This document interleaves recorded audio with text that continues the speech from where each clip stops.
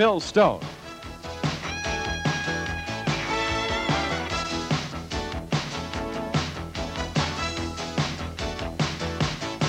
You gotta watch these Giants. You gotta like these kids. Welcome to Giants Vision. My name is Dwayne Kuiper. Sitting next to me is Joe Morgan. Joe, this is Willie McCovey Hall of Fame Day. It's a great crowd. Steve Carlton is pitching. I don't know what more I can say. Well, you got one Hall of Famer going in later this year, and the other one will be going in as soon as he retires. So it's going to be an awesome day. I don't think you could pick a better setting to have a guy like Steve Carlton make his first start for the San Francisco Giants on Willie McCovey Day. And as I was telling someone yesterday on NBC, this is about the fourth Willie McCovey Day I've been to, but there is no one more deserving of having days than Willie McCovey. And this is a special time for both he and the Giants, because anytime one of your players is going into the Hall of Fame, that is special. It is a great day, and I'll tell you what, Giants Vision is going to bring to you all of the ceremonies. What we are going to do right now is we are going to throw it down to the field. And by all means, enjoy this wonderful weather and enjoy the fact that this is Willie McCovey Hall of Fame Day. So let's watch all the activities.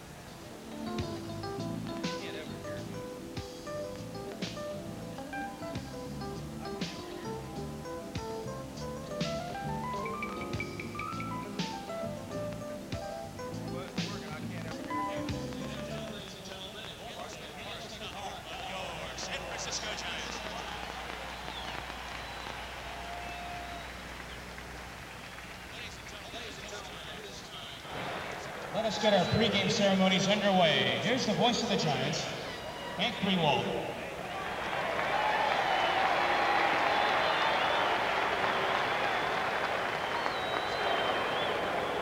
First of all, let me welcome you to Candlestick Park, the home of the first place San Francisco Giants.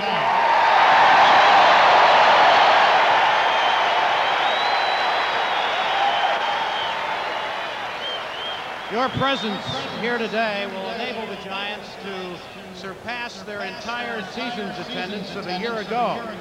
This means that you're not just coming to see the Giants play the Cardinals, or the Giants play the Mets, or the Giants play the Dodgers, but you're coming to see the Giants, and that's the way it ought to be.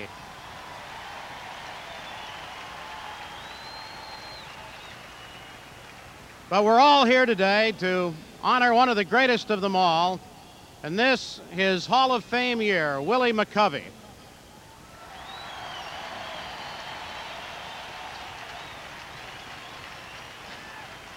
Many of Willie's close friends, family, and associates are also here, and I'd like to introduce them to you now. First of all, a man whose company helped to co-sponsor the event here today. He's the president of IBM's Southwest Marketing Division, Mr. Lou Gray.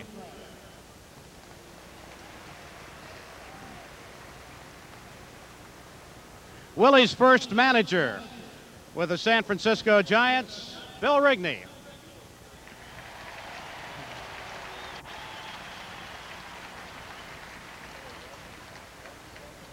Say hello to Willie's pride and joy, his daughter, Allison McCovey.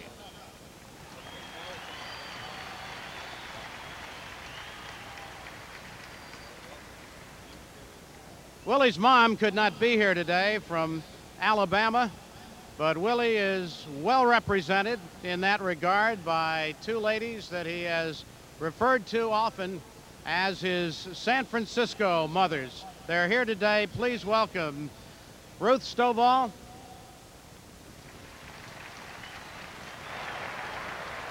and Mrs. John Dudum.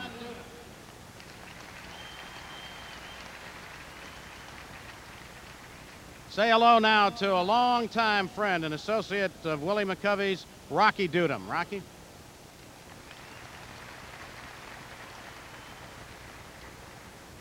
Willie's friend and attorney, Mr. Hal Silen.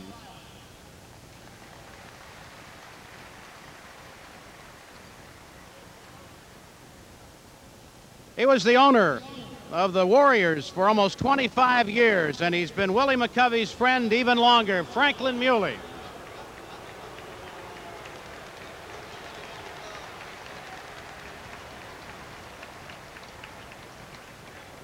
Another longtime friend of Willie McCovey's, the Speaker of the Assembly, State of California, the Honorable Willie Brown.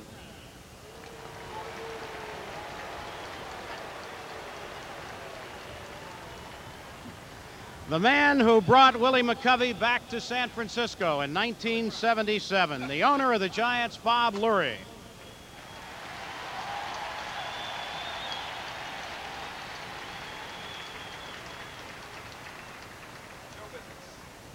He's the president of the National League and former Giants general manager, Chub Feeney.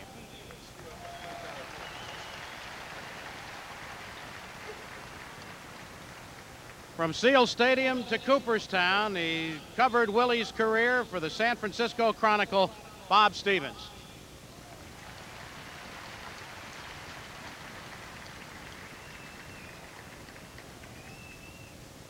I want to direct your attention now to the area in center field where this man is being driven onto the field right now. He's a 1981 inductee into the Baseball Hall of Fame. He's the only man in Major League history to hit 3 home runs in a game 6 different times. He won 4 home run titles 3 times. He led the National League in RBIs. He won the batting championship in 1939. As a Giant, he hit 54 home runs in 1947. He's the only player to hit more than 50 homers in a season and strike out less than 50 times. A lifetime batting average of .312. We're delighted he could be here today. Giants Hall of Famer Johnny Mize.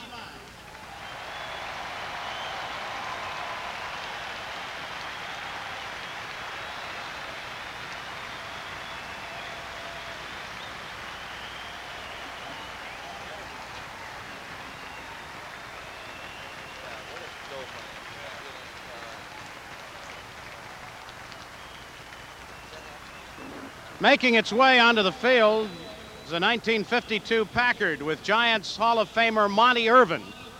This man had Hall of Fame credentials long before he ever got to the major leagues. In the Giants' classic 1951 rush to the pennant, Monty Irvin led the National League with 121 RBIs, hit 24 home runs, compiled a batting average of .312. And yet his longtime Brooklyn Dodger rival Roy Campanella said, as great as he was in that 1951 season, Monty Irvin was twice as good 10 years before that in the old Negro Leagues. He entered baseball's Hall of Fame in 1973, Monty Irvin.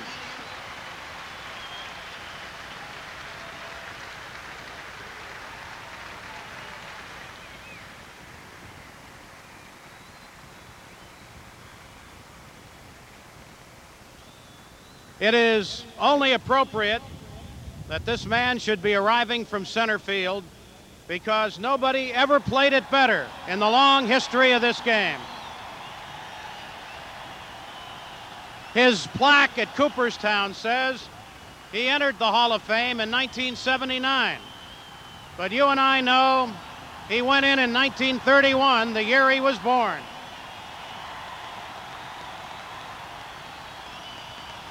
You don't speak of him in terms of statistics or in terms of records. All that need be said is here is number 24.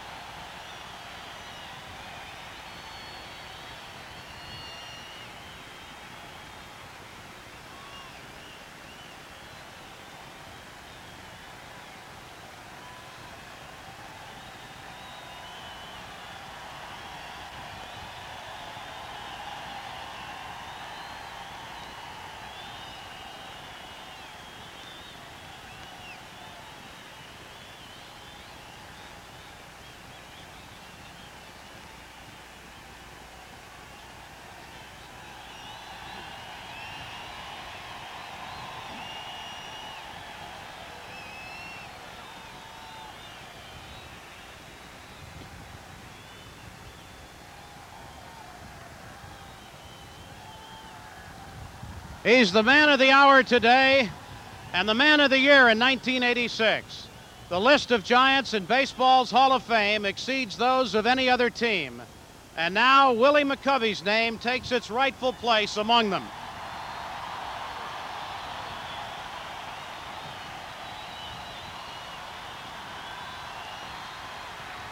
The car he's riding in was built in 1955, the year Willie signed to play for the Giants. He played in the 50s. He played in the 60s. He played in the 70s. And he played in 1980. Somehow we thought he would play forever. And now that he's about to be enshrined at Cooperstown, he will. Number 44, Willie McCovey.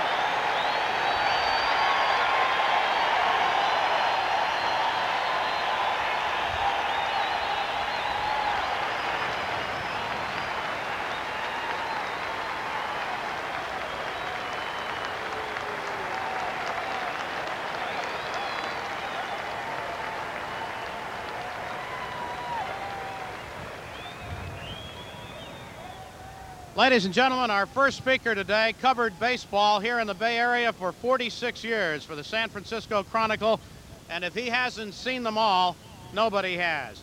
He's here to represent the media in expressing our feelings about Willie McCovey. Here he is, the distinguished baseball writer, Bob Stevens.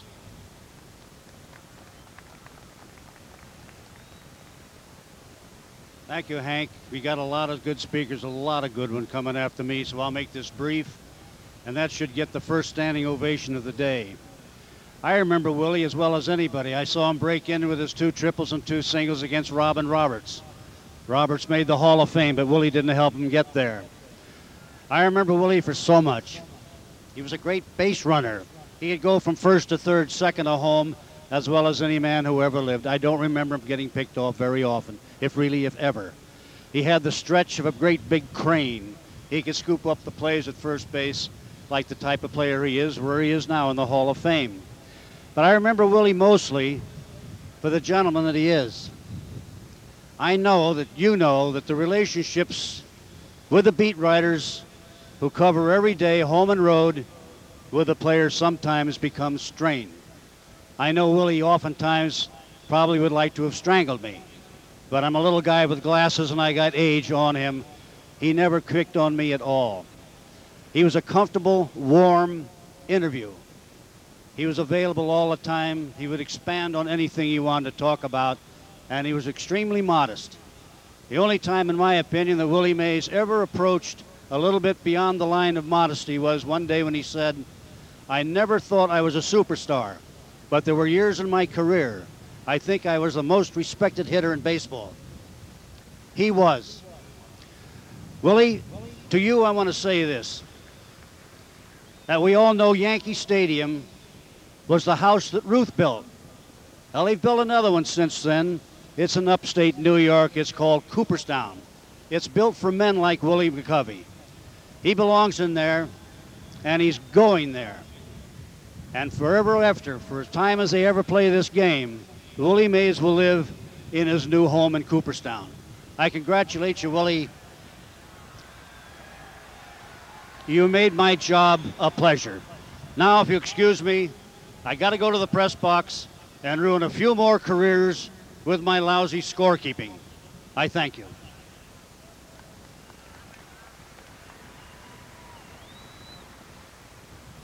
No public ceremony would be complete without someone to represent the government.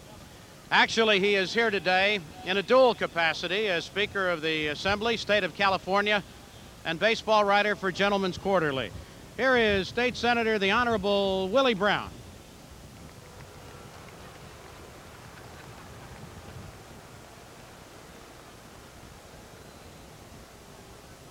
Willie McCovey represents, for those of us in government, the kind of image, the kind of character, and the kind of courage that professional athletes should show for the young people of this nation, and particularly for the black youngsters in the state of California. When we honored Willie McCovey just a few months ago in Sacramento, it was like no other time. Every politician, every elected official wanted to get next to number 44. They knew that he had faced the hardest of throws, the most difficult of tasks, and he had maintained that sterling character all the way through. On his introduction into the Hall of Fame, those of us who are admirers can only say, Mr. McCovey, you've earned the respect of baseball fans everywhere and the envy of politicians forever. Congratulations, number 44.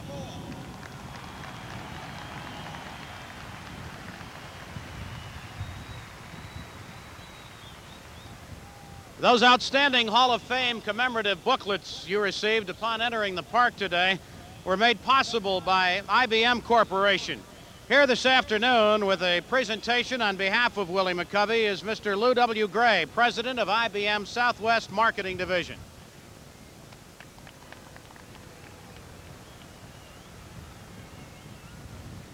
Thank you, Hank.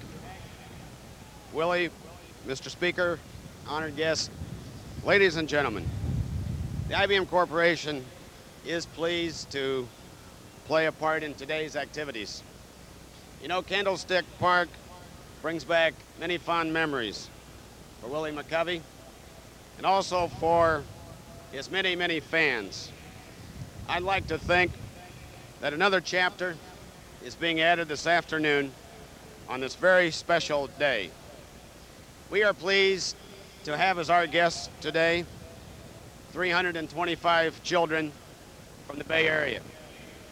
And also, Willie, in your name, I'd like to make on behalf of the IBM Corporation, a $5,000 donation to the Bay Area Sports Hall of Fame for sports equipment for the needy children in the San Francisco area.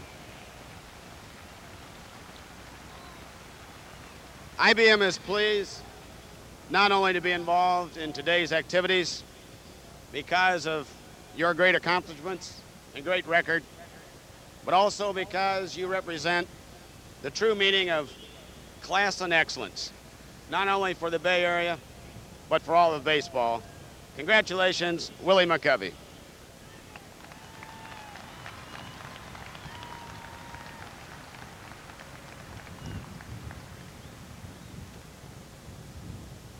When the Giants moved here from New York in 1958, he was their manager.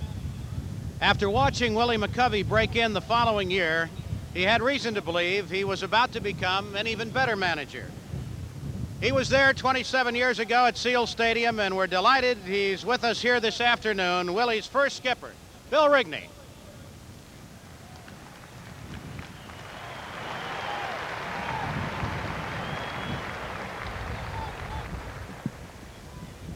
Ladies and gentlemen, all you Oakland A's fans,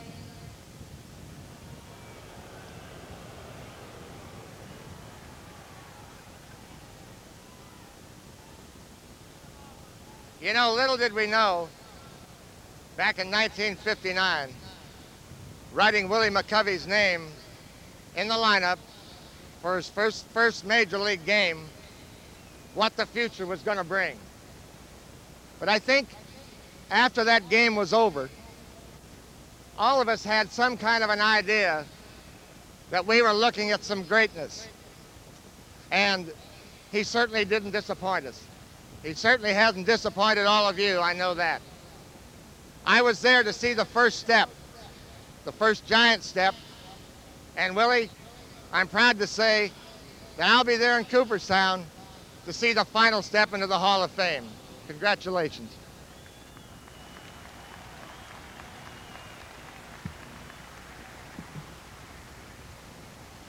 Our next speaker made the decision to bring up Willie McCovey from Phoenix in 1959. He'll probably tell you that wasn't the toughest choice he ever had to make. But a much more difficult one, and certainly a more controversial one, was the decision in 1965 to keep Willie McCovey and trade Orlando Cepeda. He took a lot of heat over that one, but Willie McCovey, about to be inducted into the Baseball Hall of Fame next month, has vindicated that judgment many times over. Here is former Giants Vice President and General Manager, and now the President of the National League, Mr. Chub Feeney.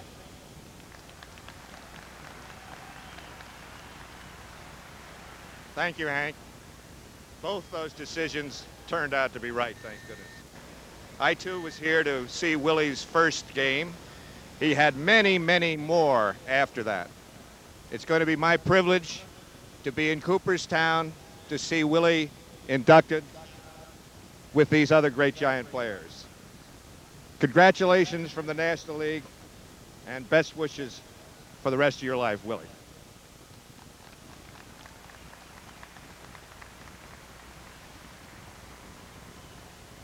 Willie McCovey had 2 tours of duty with the San Francisco Giants.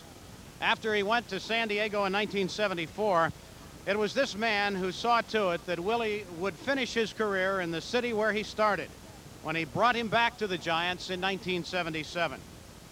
Those who were here to welcome him back that opening day participated in one of the most emotional moments in Giants history. Of course, were it not for this man, we would not have baseball here in San Francisco today. The owner of the San Francisco Giants, Mr. Bob Lurie.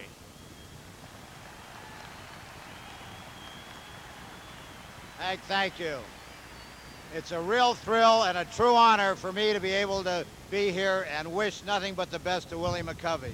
I saw him in Seal Stadium. I've seen him ever since then. He's a great gentleman, a great player, and Willie, congratulations on everything you've accomplished, and I look forward to seeing you in Cooperstown. Thank you.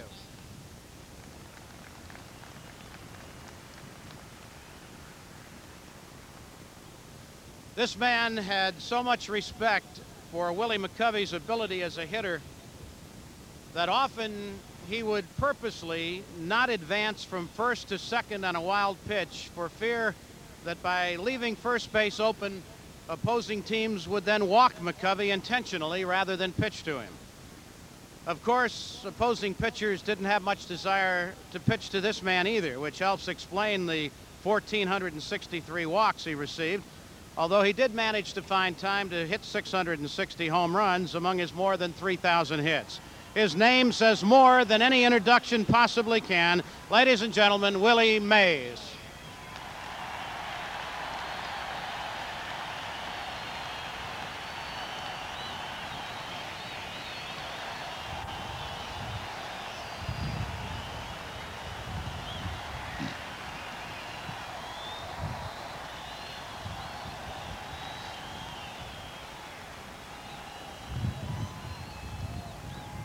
Thank you very much. I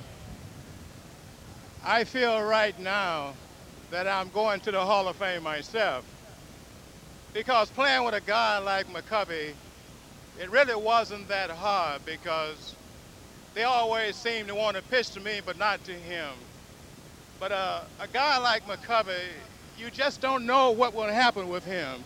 He could strike out 3 times a game. He could hit 3 home run runs a game. But I think it's important that you, as fans of San Francisco, realize that we have more people in the Hall of Fame than any club in baseball. And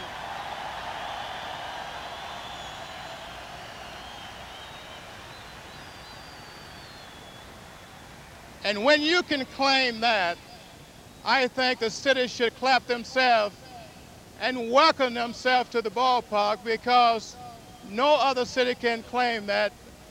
And with McCovey and myself, I know I love San Francisco, and you know that McCovey loves San Francisco because he's back in a uniform for a long time. Thank you very much.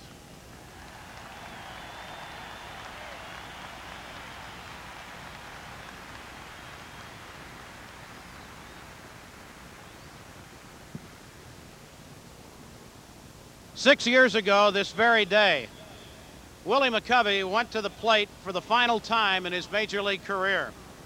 A career that spanned 22 years and touched 4 different decades. When Willie came to bat for the last time, it was, ironically, at Dodger Stadium. And on his last swing of the bat, he did what he had done so many times before. He knocked in a run. And in this case, he tied up the ball game. As he left the field for the final time, to a tremendous ovation. I can assure you that if there was a dry eye in the house, it wasn't mine. Ladies and gentlemen, our guest of honor, number 44, Willie McCovey.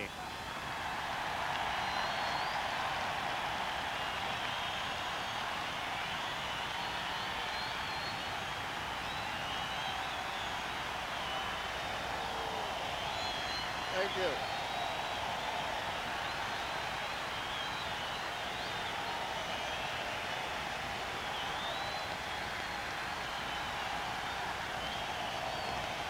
Thank you. Thank you very much. Thank you.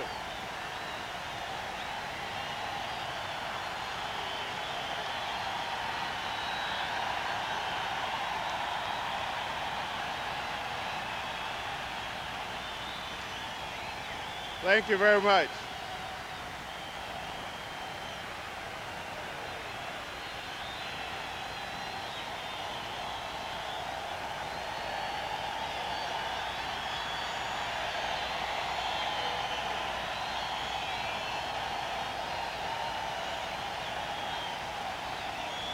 Thank you.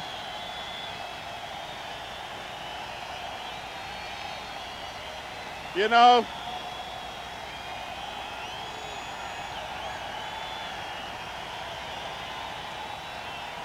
thank you very much. We have a ball game to play, you know.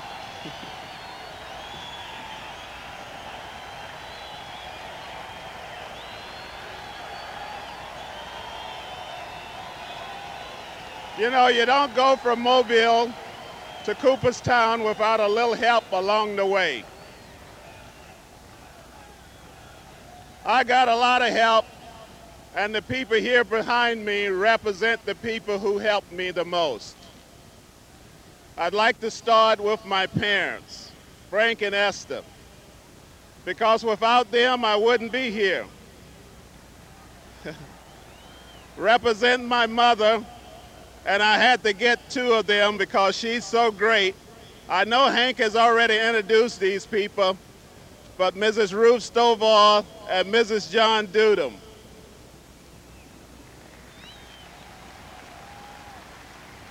My best friend for over 25 years, and my brother Rocky Dudum. Of course, my lovely daughter Allison.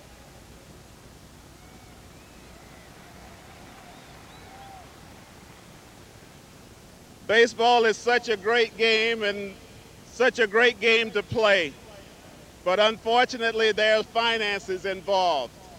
And the guy that helped me through the years with all my finances is my lawyer, Harold Silen.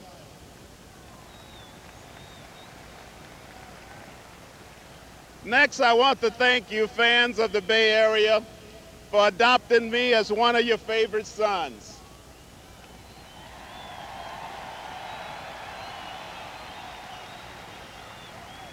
Chubb Feeney represents the Giants front office that I started with.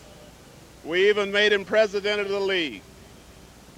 Chubb was one of the best general managers I've ever had to deal with, and one of the nicest people I've met in this game.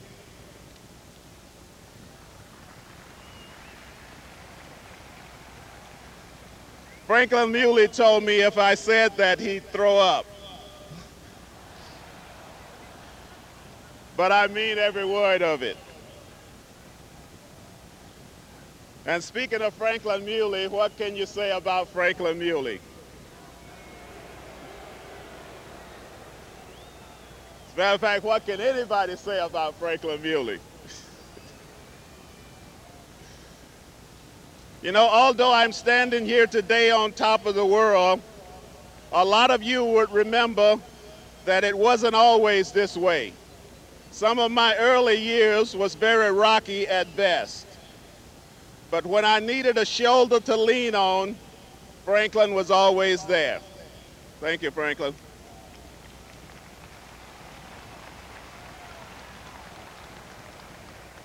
During those rocky years, there was a couple of writers who took a few cheap shots, and I probably had them coming. But the one guy who could always find something good to say about you, even though you might have been stinking up the ballpark, and he's in my Hall of Fame, Bob Stevens.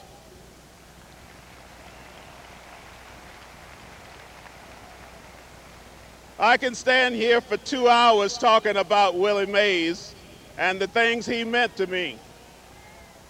But all I'd like to say is, Mays, it was an honor just wearing the same uniform you wore and having my name alongside yours out there on that fence.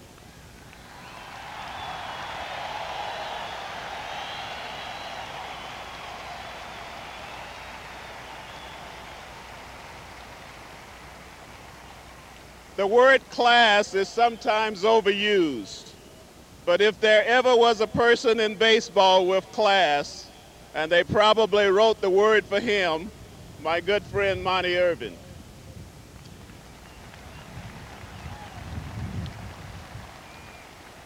When I walked into the clubhouse on that July 30th day in 1959, the manager walked up to me and asked me how I feel. I said, fine. I mean, what else was I going to say? Hey, Bill, I'm a little tired. Give me about a week. I said, fine. And he said, good, because you're in there today and you're hitting third. And you know whose spot that is. I'm moving Mays up to second place. So go out and do something. So I went 4 for 4.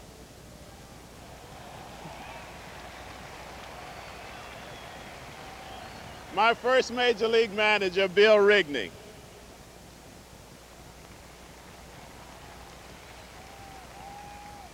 My career almost ended after the 1976 season. But when the man who allowed me to come back home and enjoy what probably was the best year of my career in 1977 and retire with dignity in 1980, my friend Bob Lurie.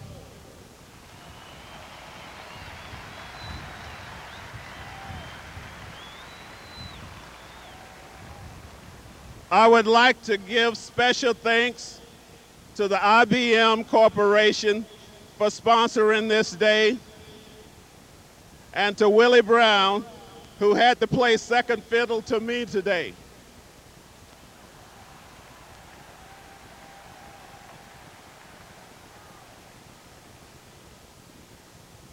And Steve Carlton, welcome to San Francisco.